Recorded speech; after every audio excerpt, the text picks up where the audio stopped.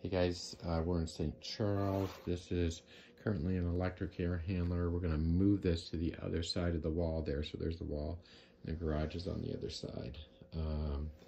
He's got a floor drain right here that goes to the other side.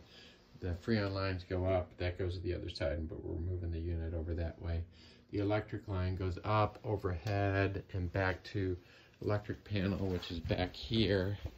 So this line will have to be made longer and extended out. And let's see, do you know which one is the furnace right now? Let's see, look at it real quick. I do not, it's not marked. It's probably the 60 is my guess. So, anyways, there's that.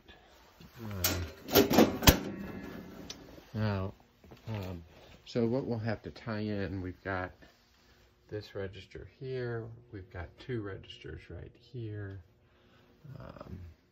and then we've got another register here, and then we have another register right here. So we'll have to come through here from the other side, so this light may have to get relocated over here. He said he would take care of that. And there are two registers on the other side. Then he wants the returns high in the walls. I haven't quite figured that out. Yeah, and there's another two registers on the other side of the wall. So give you guys one last look at all this.